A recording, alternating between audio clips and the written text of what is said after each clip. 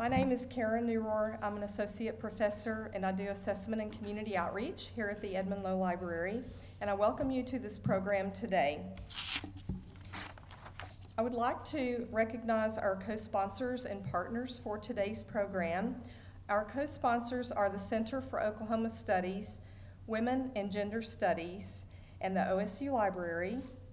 Our partners are the OSU History Department, the American Indians into Psychology Student Group, Alpha Pi Omega, the Native American Student Association, the Native American Faculty Staff Association, and the Center for American Indian Studies. And please join me in a round of applause for all of our partners and sponsors.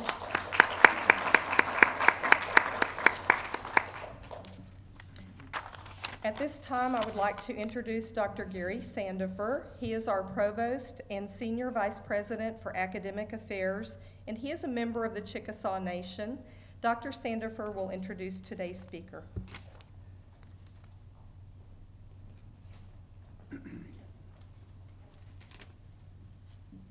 Thank you. It's a pleasure to be here with you today and have a chance to introduce our guest speaker. Our program is presented by a group of partners, as you just heard, and it's really nice to see different parts of the university working together to make something like this happen. It is fitting that we are here in the Edmond Lowe Library, which is the intellectual heart of our campus. Programs such as today's are an important part of the university experience, and scholars like Dr. Dunbar-Ortiz that challenge us to engage with information and ideas in ways that are new to many, to think critically about the intersection of issues like race, gender, and class. Dr. Dunbar-Ortiz is a native Oklahoman, historian, and a lifelong advocate for Native rights. She holds a degree in history from San Francisco State College and completed her doctorate in history at the University of California, Los Angeles. She has taught Native American Studies at California State University, where she also helped develop the Department of Ethnic Studies as well as Women's Studies. After years active in the anti-war movement, in 1974 she became active in the American Indian movement at the International Indian Treaty Council, beginning a lifelong commitment to international human rights, including participating in the first International Conference on Indians of the Americas at the United Nations headquarters in Geneva, Switzerland in 1977. Dr. Dunbar-Ortiz has written several books related to Indians in the Americas, in addition to a trilogy memoir covering her years growing up in Oklahoma. Red Dirt, Growing Up Okie, her time as an anti-war activist and organizer, Outlaw Woman, a memoir of the war years, 1960 to 1975, and her time chronicling the Contra War in Nicaragua in the 1980s, Blood on the Border, a memoir of the Contra War. Today she will be discussing her latest work, and I'm sure it's not her last given her prolific outpouring over the years, an Indigenous Peoples History of the United States. This work challenges the founding myth of the United States and sheds light on the destructive policies aimed at the indigenous people in this country. So, Dr. Dunbar-Ortiz.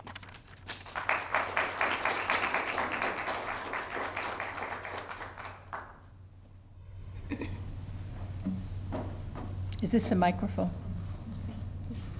This is it. Thank you so much. Thank you, Dr.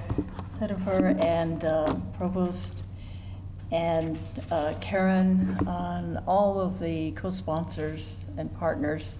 I'm really happy to be here. I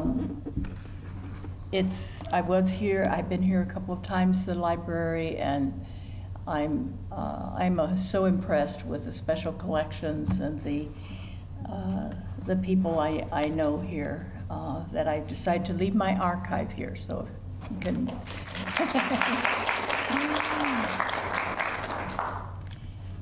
And so it's a special treat to tell you about this new book. I am a historian, and it is a history of the United States. It's from the Indigenous Peoples perspective. It's a little tricky. It's sort of based on the template of Howard Zinn's People's History, Peoples History of the United States. Howard Zinn was a friend, longtime friend. The book came out in 1980 from Beacon Press. And I was always critical of him. He really the opening chapter is profound and moving, and was documented like no other history text at the time even came close to, about the tragic consequences of U.S. colonialism in the initial invasion during the colonial period. And then he picks up the story of Native people again sort of during the Jackson era, a few chapters more, and then kind of jumps to 1890 and the massacre at Wounded Knee and the end of Native armed resistance to being occupied. And so I would always say, well, Howard, and then his contemporary chapter, he's Alcatraz, but there's nothing between 1890 and 1969. I said, what happened to the Indians? Were they hibernating, or, so he would say, you need to write that book, Roxanne. And so before he passed away, he actually went to Beacon Press and suggested to them that they asked me to write that book. And they called me up and asked me if I'd be interested in writing precisely that title. So Howard died 3 years before I finished. And there were times when I wished that I could, strangle him for having ever suggested this. Because it was a very difficult book, the most difficult book I've ever written.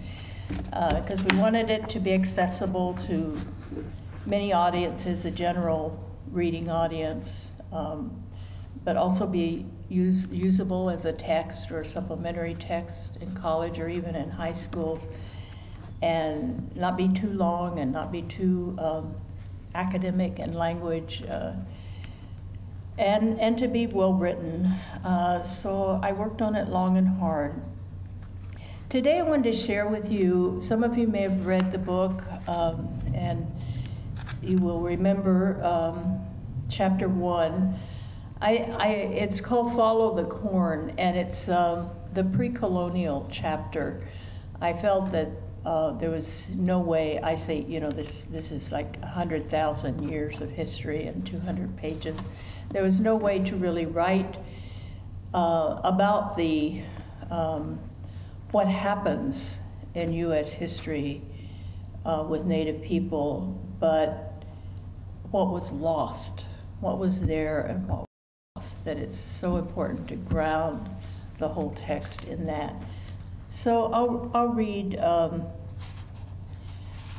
from chapter 1. As a birthplace of agriculture and the towns and the cities that followed, America is ancient, not a new world. Domestication of plants took place around the globe in 7 locales during approximately the same period, around 8500 BC.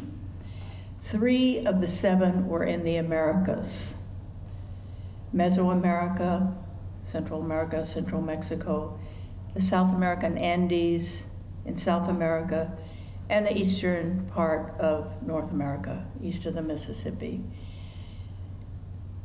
The other early agricultural centers were the Tigris, Euphrates, and Nile systems, the sub-Saharan Africa, the Yellow River of northern China, and the Yangtze River of southern China. During this time, many of the same human societies began domesticating animals. Only in the American continents was the parallel domestication of animals eschewed in favor of game management, a kind of animal husbandry different from that developed in Africa and Asia, and with important consequences, I think, for the societies that were formed. In these 7 areas, agriculture-based civilized societies, in quote, developed in symbiosis with hunting, fishing, and gathering peoples on their peripheries, like the rest of the world, gradually enveloping many of the latter into the realms of their civilizations, except for those in regions inhospitable to agriculture or those in fishing societies along the long coastal ways of the Atlantic and the Pacific. Indigenous American agriculture was based on corn, uniquely in the world. Traces of cultivated corn have been identified in central Mexico dating back 10,000 years. 12 to 14 centuries later, corn production had spread throughout the temperate and tropical Americas, from the southern tip of South America to the subarctic of North America, and from the Pacific to the Atlantic Ocean on both continents. The wild grain from which corn was cultivated has never been identified with certainty, but the indigenous peoples for whom the corn was and is their sustenance believe it was a sacred gift from their gods. Since there is no evidence of corn on any other continent prior to its post-Columbian dispersal, its development is a unique invention of the original American agriculturalists and one of the most nutritious grains in the world. Corn cannot grow wild and cannot exist without attentive human care. Along with multiple varieties and colors of corn, some 90 to 100, Mesoamericans cultivated squash and beans in almost that many colors and styles, each of them with different compositions of vitamins and minerals and nutritions. And these too were extended throughout the hemisphere, as were the many varieties and colors of potato. The potato initially cultivated by Andean farmers beginning more than 7,000 years ago. Corn, being a summer crop, can tolerate no more than 20 to 30 days without water, and even less time in high temperatures. Many of the areas where corn was the staple were and are semi-arid, so its cultivation required the design and construction of complex irrigation systems, in place at least 2,000 years before Europeans knew the Americas existed. The proliferation of agriculture and cultigens could not have occurred without centuries of cultural and commercial interchange among the peoples of North, Central, and South America, whose traders carried seeds as well as other goods and cultural practices.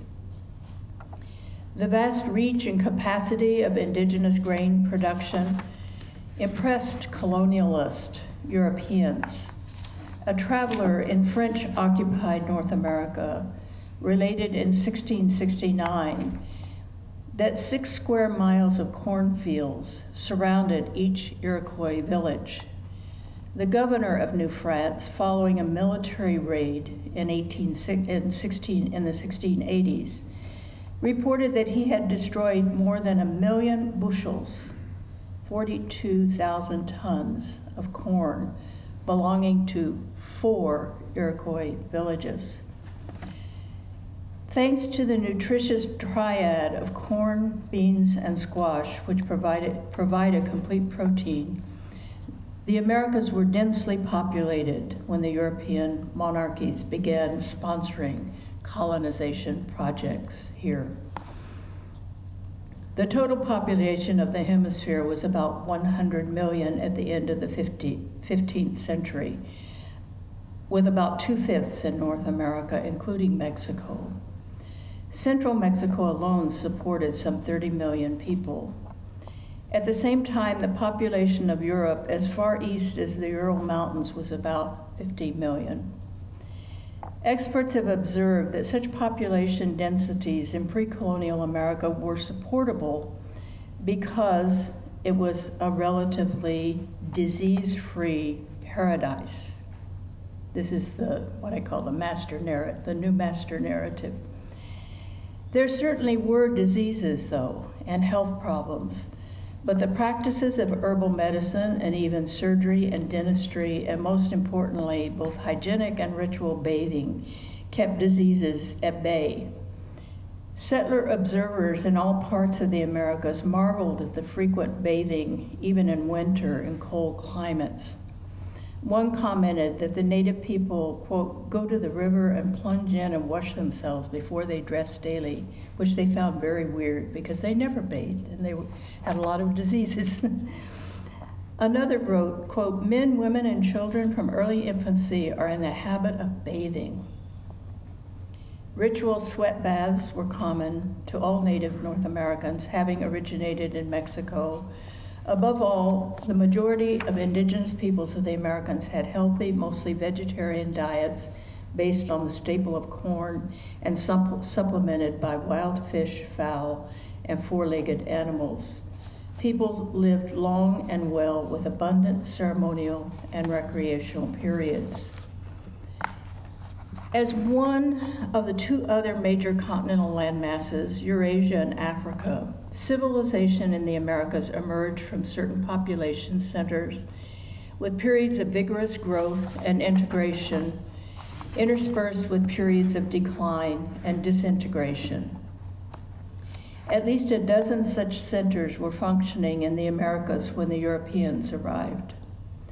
Although this book is a history of the part of North America that is today the United States, it is important to follow the corn to its origins and consider the people's history of the Valley of Mexico and Central America, often called Mesoamerica. Influences from the South powerfully shaped the indigenous peoples to the north in what is now the United States, and Mexicans continue today to migrate as they have for millennium, but now across the arbitrary border that was established in the U.S. war against Mexico in 1846-48. So I do have a rather long portion about Mexico that if you haven't read it, it will be a tease. You have to get the book to read. The economic basis for the powerful Aztec state, which most of you know about, is the history of Mexico that was overthrown by Cortez.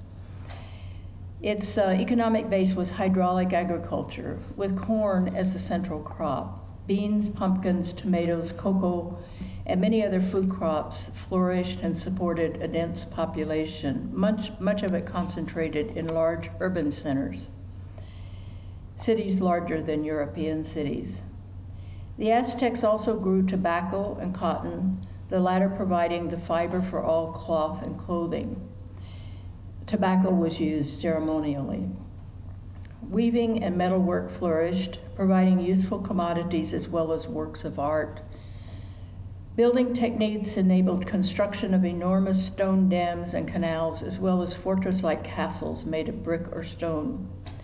There were elaborate markers in each city and a far-flung trade network that used routes established by the previous dominance of the Toltec nation. Aztec merchants acquired turquoise from pueblos who mined it in what is now the U.S. Southwest to sell in central Mexico, where it had become the most valued of all material possessions and was used as a means of exchange or a form of money. 65,000 turquoise artifacts in Chaco Canyon, New Mexico, are evidence of the importance of turquoise as a major pre-colonial commodity. Other items were also valuable, marketable commodities in the area, salt being close to turquoise in value. Ceramic trade goods involved interconnected markets from Mexico City to Mesa Verde, Colorado. Shells from the Gulf of California, tropical bird feathers from the Gulf Coast of Mexico, obsidian from Durango, Mexico, and flint from Texas were all found in the ruins of Casa Grande, Arizona, the commercial center of the northern frontier of central Mexico. Turquoise, functioning as money, was traded to acquire maca and parrot feathers from tropical areas for religious rituals, seashells from coastal peoples, and hides and meat from the northern plains. The stone has been found in pre-colonial sites in Texas, Kansas, and Nebraska, where the Wichitas served as intermediaries carrying turquoise and other goods farther east, right across where we are, farther east and north. Crees in the Lake Superior region and communities in what is today Ontario, Canada, and in today's Wisconsin acquired turquoise through trade. Traders from Mexico were also transmitters of culture, and features such as the Sundance religion in the Great Plains and the cultivation of corn by the Algonquin, Cherokee, Muskogee Creek peoples of the eastern half of North America. These were transmitted from Central America. The oral and written histories of the Aztecs, Cherokees, and Choctaws record these relations. Cherokee oral history tells of their ancestors' migrations from the south and through Mexico, as does Muskogee history. Although the Aztecs were apparently flourishing culturally and economically, as well as being militarily and politically strong, their dominance was declining on the eve of Spanish intrusion. Being pressed for tribute through violent attacks, peasants rebelled, and there were uprisings all over Mexico. Montezuma II, who came to power in 1503, might have succeeded in his attempt to reform the regime, but the Spanish overthrew him before he had the opportunity. And of course, the Spanish, Cortez had allied with these rebellious peoples all over Mexico. The Mexican state was crushed and its cities leveled in Cortez's 3-year genocidal war. Cortez's recruitment of resistant communities all over Mexico as allies aided in the toppling of the central regime. Cortez and his 200 European mercenaries could never have overthrown the Mexican state without the indigenous insurgency he co-opted. I make this point because throughout the book I show that this is how colonialism works. It does have to partner with locals, whether it's the Raj in India or native elites in different parts of the Americas. The resistant peoples who allied with Cortez to overthrow the oppressive Aztec regime could not yet have known the goals of the gold-obsessed Spanish colonizers or the European institutions that backed them. In Chapter 2, I go through those European institutions that were developed over a period of 8 centuries in Europe. The Crusades and the conquest of Spain, driving the Muslims out, and in England, the conquest of Ireland. So they had their colonial institutions intact when they came to the Americas. What is now the U.S. Southwest once formed with today's Mexican states of Sonora, Sinaloa, and Chihuahua, the northern periphery of the Aztec regime in the Valley of Mexico. Mostly an alpine and semi-arid region cut with rivers, it is a fragile land base with rainfall a scarcer commodity and drought endemic. Yet in the Sonora Desert of present-day southern Arizona, communities were practicing agriculture by 2100 BC and began digging irrigation canals as early as 1250 BC. The earliest evidence of corn in the area dates from 2000 BC, introduced by trade and migration between north and south. Farther north, people began cultivating corn, beans, squash, and cotton around 1500 BC. Their descendants, the O'odham people, call their ancestors the Huhugam, meaning those who have gone, which English speakers have rendered Hohokam. The Hohokam people left behind ball courts similar to those of the Mayans, multi-story buildings, and agricultural fields. Their most striking imprint on the land is one of the most extensive networks of irrigation canals in the world at that time. From AD 900 to 1459, just the eve of the invasion, the Spanish invasion, The Hohokams built a canal system more than 800 miles of trunk lines and hundreds more miles of branches serving local sites. The longest known canal extended 20 miles. The largest were 75 to 85 feet in diameter and 20 feet deep, and many were leak-proof, lined with clay. One canal system carried enough water to irrigate an estimated 10,000 acres. Hohokam farmers grew surplus crops for export, and their community became a crossroads in a trade route reaching from Mexico to Utah, and from Utah to the Pacific coast, and down to Mexico and out to the Great Plains. By the 14th century, Hohokams had dispersed, living in smaller communities. The famed people that anthropologists call Anasazi of Chaco Canyon on the Colorado Plateau in the present-day Four Corners region of Arizona, New Mexico, Colorado, and Utah thrived from 850 to 1250 AD. Ancestors of the Pueblo Indians of New Mexico, the Anasazi constructed more than 400 miles of roads radiating out from Chaco.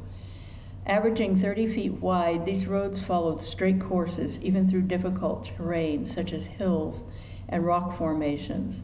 The highways connected some 75 communities.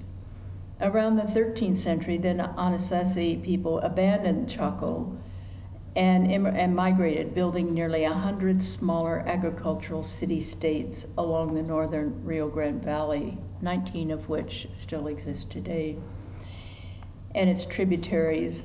Northernmost Taos Pueblo was an important trade center, handling buffalo products from the plains, tropical bird feathers, copper and shells from Mexico, and turquoise from New Mexico mines. Pueblo trade extended as far west as the Pacific Ocean, as far east as the Great Plains, and as far south as Central America. From the Atlantic Ocean to the Mississippi River, south to the Gulf of Mexico lay one of the most fertile agricultural belts in the world, crisscrossed with great rivers. Naturally watered, teeming with plant and animal life, temperate in climate, the region was home to multiple agricultural nations. In the 12th century, the Mississippi Valley region was marked by one enormous city-state, Cahokia, and several larger ones built of earthen, stepped pyramids, much like those in Mexico. Cahokia supported a population of tens of thousands, larger than that of London during the same period. Other architectural monuments were sculpted in the shape of gigantic birds, lizards, bears, alligators, and even a 1,300-foot-long serpent. These feats of monumental construction testified to the levels of civic and social organization and leisure as well, that something that's useless, seemingly useless, that's called art, right, is produced. Called mound builders by European settlers, the people of this civilization had dispersed before the European invasion, but their influence had spread throughout the eastern half of North American continent through cultural influence and trade. What European colonizers found in the southeastern region of the continent were nations of villages with economies based on agriculture and corn, the mainstay. This was the territory of the nations of the Cherokee, Chickasaw, and Choctaw, and the Muskogee Creek and Seminole, along with the Natchez Nation at the western part in the Mississippi Valley region. I did Latin American history, so I studied then. I knew that the Natchez Nation was disappeared by Spanish using it as to deport the native people as slaves to the mines in Peru. So they really were on the transatlantic voyage. They went down the tip of South America and around to Peru. So it's always said that they just died off, but they didn't die off. They were enslaved, like West Africans were enslaved. The first century of Spanish colonialism, Indian slavery was the main form of slavery. To the north, a remarkable federal state structure, the Haudenosaunee Confederacy, often referred to as the Six Nations of the Iroquois Confederacy, was made up of the Seneca, Cayuga, Onondaga, Oneida, and Mohawk nations, and from early in the 19th century, the Tuscaroras. This system incorporated 6 widely dispersed and unique nations of thousands of agricultural villages, different languages, and hunting grounds from the Great Lakes and the St. Lawrence River to the Atlantic, and as far south as to the Carolinas and inland to Pennsylvania. The Haudenosaunee peoples avoided centralized power by means of a clan village system of democracy based on collective stewardship of the land. Corn, the staple crop, was stored in granaries and distributed equitably in this matrilineal society by the clan mothers, the oldest women from every extended family. Many other nations flourished in the Great Lakes region, where now the U.S.-Canadian border cuts through their realms. Among them, the Anishinaabe, called by others Ojibwe or Chippewa, was the largest. The peoples of the prairies of central North America spanned an expanse of space from West Texas to the subarctic between the Mississippi River and the Rocky Mountains. Several centers of development in that vast region of farming and bison-dependent peoples may be identified. In the prairies of Canada, the Crees, in the Dakotas, the Lakota, Dakota Sioux, and to their west and south, the Cheyenne Arapaho peoples. Farther south were the Ponca, Pawnee, Osage, Kiowa, and many other nations, with Buffalo numbering 60 million. Territorial disputes inevitably occurred, and diplomatic skills as well as trade were highly developed for conflict resolution. In the Pacific Northwest, from present-day Alaska to San Francisco and along the vast inland waterways to the mountain barriers, great seafaring and fishing peoples flourished, linked by culture, common ceremonies, and extensive trade. These were wealthy people living in a comparative paradise of natural resources, including the sacred salmon. They invented the potlatch, the ceremonial distribution or destruction of accumulated goods, creating a culture of reciprocity. They crafted gigantic wooden totems, masts, and lodges carved from giant sequoias, redwoods, and cedars. Among these communities speaking many languages were the Tlingit people of Alaska and the salmon fishing Salish, Makah, Hupa, Poma, Karok, and Yurok peoples. The territory between the Sierra Nevada and the Rocky Mountains in the west, now called the Great Basin, was a harsh environment that supported small populations before European colonization, as it does today. Yet the Shoshone, Bannock, Paiute, and Ute peoples there managed the environment and built permanent villages. Every inch of the Americas were occupied by people who were stewards of that part of the land. Each indigenous nation or city-state or town in North America comprised an independent, self-governing people that held supreme authority over affairs and dealt with other peoples on equal footing through diplomacy. Among the factors that integrated each nation, in addition to language, were shared belief systems and rituals and clans of extended families that spanned more than one town. Not all Native peoples had clans, like the Lakota, Dakota. Many of the Plains people didn't use the clan system. The system of decision-making was based on consensus, some kind of consensus in all these different governmental forms, but never majority rule. This form of decision-making later baffled colonial agents who could not find indigenous officials to bribe or manipulate. In terms of international diplomacy, each of the indigenous peoples of Western North America was a sovereign nation. First, the Spanish, French, and British colonizers, and then the U.S. colonizers made treaties with these indigenous governments. Indigenous governance varied widely in form. East of the Mississippi River, towns and federations of towns were governed by family lineages. The male elder of the most powerful clan was the executive.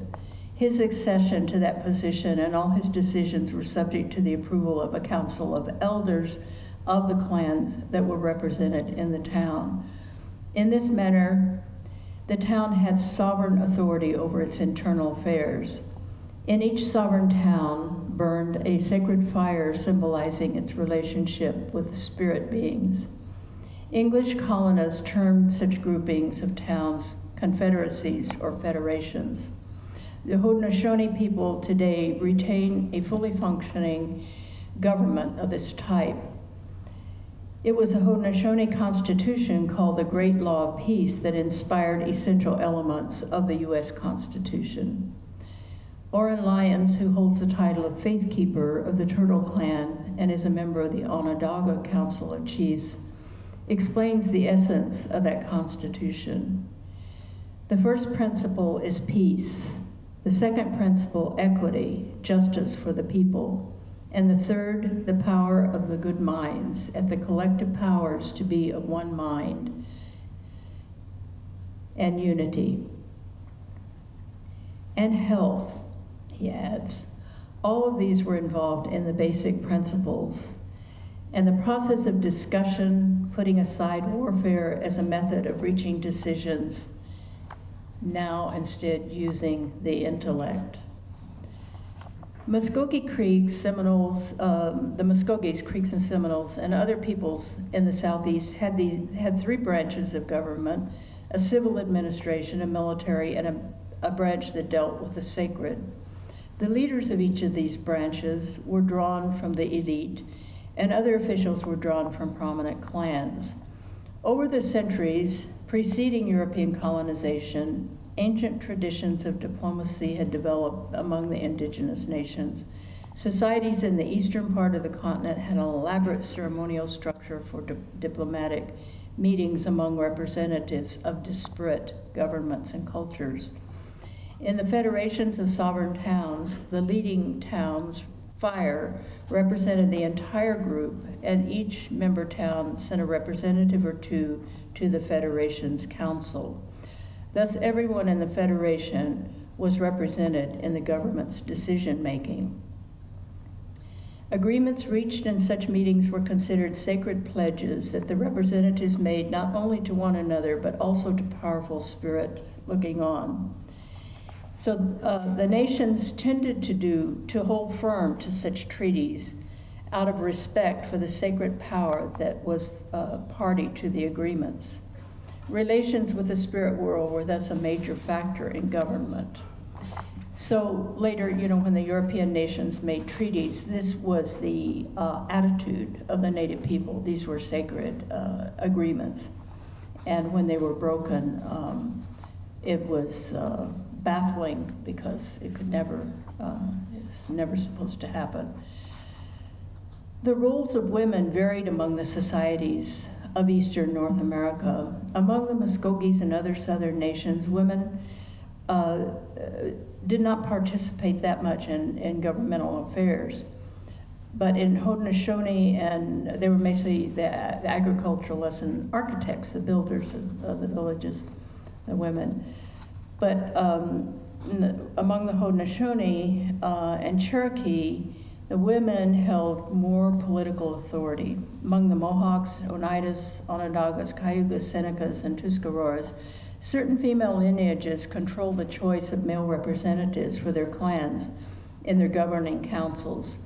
Men were the representatives, but the women who chose them had the right to speak in council, and when the chosen representative was too young or inexperienced to be effective, one of the women might participate in the council on his behalf. Haudenosaunee clan mothers held the power to recall unsatisfactory representatives. Charles C. Mann, author of 1491, which I highly recommend, New Revelations of the Americas Before Columbus, calls this system a feminist dream. Men doing everything the women told them to do. According to the value system that drove consensus building and decision-making in these societies, the community's interests overrode individual interests. So by the time of European invasions, indigenous peoples had occupied and shaped every part of the Americas, established extensive trade networks and roads, and were sustaining their populations by adapting to specific natural environments. But they were also adapting nature to suit human needs. Indigenous peoples used fire to shape and tame the pre-colonial North American landscape. In the Northeast, indigenous farmers always carried flints.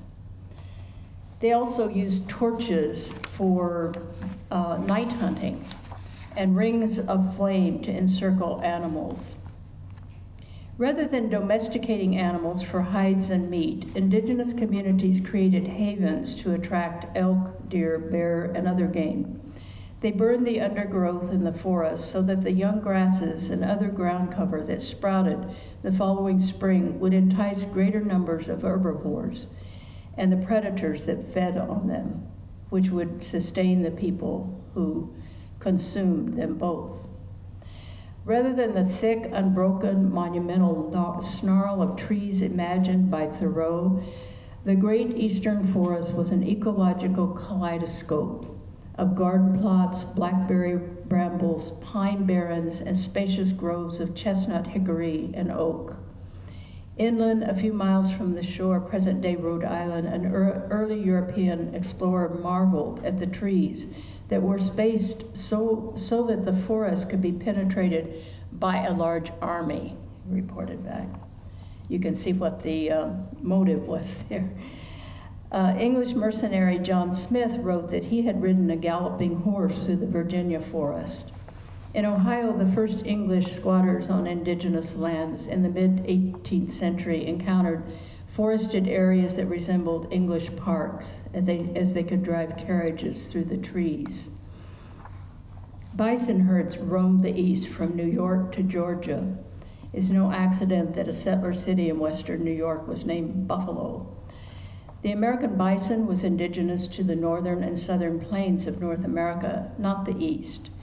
Yet Native peoples imported them east along a path of fire as they transformed the forest into fallows for the bison to survive on, far from their original habitat.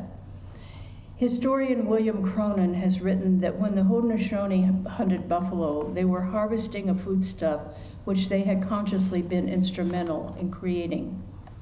So this is what I meant by not domesticating animals, but game management. As for the Great American Desert, as Anglo-Americans called the Great Plains, the occupants transformed that too into game farms. Using fire, they extended the giant grasslands and maintained them. When Lewis and Clark began their trek up the Missouri River in 1804, they beheld not a wilderness, but a vast pasture managed by and for Native Americans. Native Americans created the world's largest gardens and grazing lands and thrived. Native peoples left an indelible imprint on the land with systems of roads that had tied the nations and communities together across the entire landmass of the Americas. Roads were developed along rivers, and many indigenous roads in North America tracked the Mississippi, Ohio, Missouri, Columbia, and Colorado rivers, the Rio Grande, and other major streams. Roads also followed seacoasts. A major road ran along the Pacific coast from northern Alaska, where travelers could continue by boat to Siberia, south to an urban area in western Mexico. A branch of that road, that's now the Pan American Highway, it's the Pan American Highway. A branch of that road ran through the Sonora Desert and up onto the Colorado Plateau, serving ancient towns and later communities such as the Hopis and Pueblos of the northern Rio Grande. From the Pueblo communities, roads eastward carried travelers onto the semi-arid plains along tributaries of the Pecos River and up to the communities in what is now eastern New Mexico, the Texas Panhandle, and West Texas. There were also roads from the northern Rio Grande to the southern plains of western Oklahoma. by way of the Canadian and Cimarron rivers. The roads along those rivers and their tributaries led to a system of roads that followed rivers from the southeast. They also connected with roads that turned southward toward the Valley of Mexico. The eastern roads connected Muskogee Creek towns in present-day Georgia and Alabama. From the Muskogee towns, a major road led north through Cherokee territory, the Cumberland Gap, and the Shenandoah Valley region to the confluence of the Ohio and the Scioto rivers. From that northeastern part of the continent, a traveler could reach the west coast by following roads along the Ohio River to the Mississippi, up the Mississippi to the mouth of the Missouri, and along the Missouri westward to the headwaters. From there, a road crossed the Rocky Mountains through South Pass in present-day Wyoming and led to the Columbia River. The Columbia River led to a large population center at the river's mouth on the Pacific Ocean and connected with that Pacific Coast Road. So these, one scholar has observed that the first thing to note about early Native American roads is that they were not just paths in the woods following animal tracks used mainly for burning, for hunting. Neither can they be characterized simply as routes that nomadic peoples followed during seasonal migrations. Rather, they constructed an extensive system of roadways that spanned the Americas, making possible short, medium, and long-distance travel. That is to say, the pre-Columbian Americas were laced together with a complex system of roads and paths which became the roadways adopted by the early settlers and indeed were ultimately transformed into the major highways that exist today.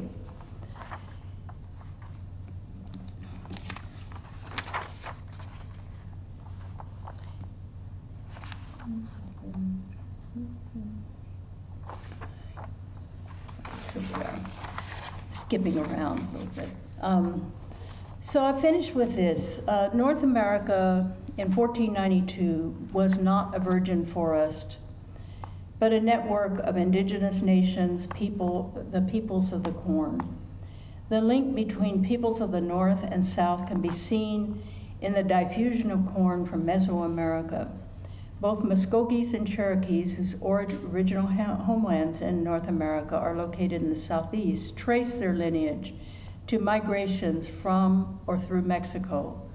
Cherokee historian Emmett Starr wrote, "The Cherokees most probably preceded by several hundred years the Muskogees in their exodus from Mexico and swung in a wider circle, crossing the Mississippi River many miles north of the mouth of the Missouri River, as indicated by the mounds." Another Cherokee writer, Robert Conley, tells about the oral tradition that claimed Cherokee origins in South America and subsequent migrations through Mexico. Later, with U.S. military invasion, relocation of the Muskogee and Cherokee peoples, many groups split off and sought refuge in Mexico, as did others under pressure, such as the Kickapoos. Although practiced traditionally throughout the indigenous agricultural areas of North America, the green corn dance remains strongest among the Muskogee people. The elements of the ritual dance are similar to those in the Valley of Mexico. Although the dance takes various forms among different communities, the core of it is the same, a commemoration of the gift of corn by an ancestral corn woman. The peoples of the corn retain great affinities under the crust of colonialism. This brief overview of pre-colonial North America suggests the magnitude of what was lost to all humanity and counteracts the settler colonial myth of the wandering Neolithic hunter. These were civilizations based on advanced agriculture and featuring serious governance. It is essential to understand the migrations and indigenous peoples' relationships to one another prior to invasion, North and South, and how colonialism cut them off from each other. But the relationships are being reestablished today. Thank you.